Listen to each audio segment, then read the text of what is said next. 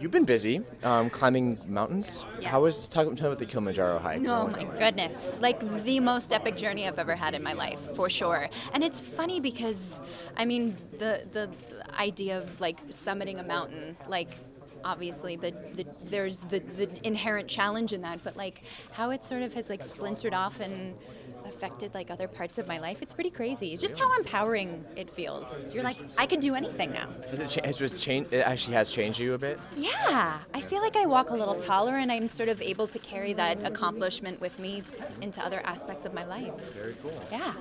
So last season, it was when you weren't deflecting how Jack died, you were telling fans, wait to see Rebecca and Miguel, their relationship. You just wait. We want to just wait. Just give him a chance. Give him a chance. Is that something we get to explore this season? Is a relationship between you guys? You'd have to ask Dan Fogelman, but I believe that season 3 will sort of hint a little bit more at Miguel and Rebecca's relationship. Maybe that might be season 4. I do know for sure that that the Jack and Rebecca sort of origin story will be explored in season 3, which I'm excited about. Like their courtship, the sweet moments.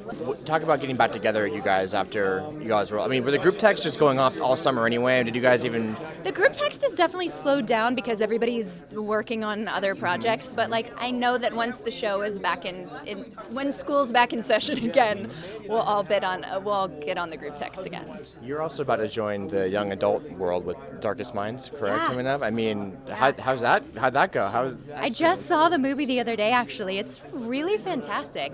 I think if I were a teenager like this, that would be my jam, the movie. I'm excited about joining that world. And I think Amandla is incredible, and she's going to be a huge superstar after this movie.